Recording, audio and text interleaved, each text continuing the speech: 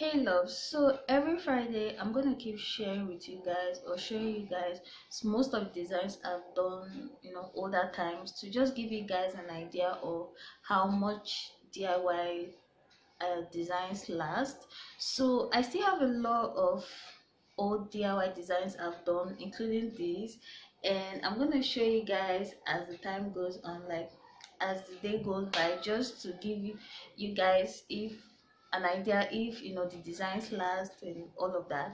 So earlier, before I even started making videos about DIY, there was a design I did make and I really love it, and I wanted to give you guys an idea in case you like two-piece set kind of outfit. So this DIY was a two set kind of design, and basically I got this skirt that was almost really, like, it was really worn out, and I placed these stones all over it, and I did same to this black t-shirt. Sorry.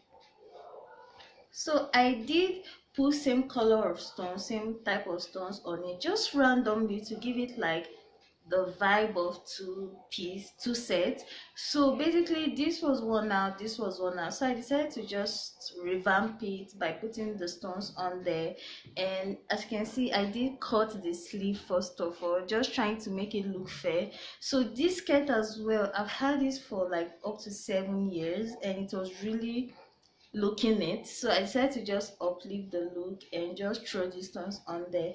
So I didn't make, when I did this design, I haven't started making DIY videos, but same way I showed you guys, like I have lots of stone designs in my channel. So like exact same way I showed you guys I did this stone design on here, exact same way you can go ahead and put these stones on. Like, it was really easy because if you notice, the stones are not like really tiny size, it's medium size, so it was easy for me to just pick the stones and place on there. But when I did this, I did use hot glue because let me bring you really close so you guys can see some of the hot glue. If I bring it really close, you may be able to see the hot glue right there.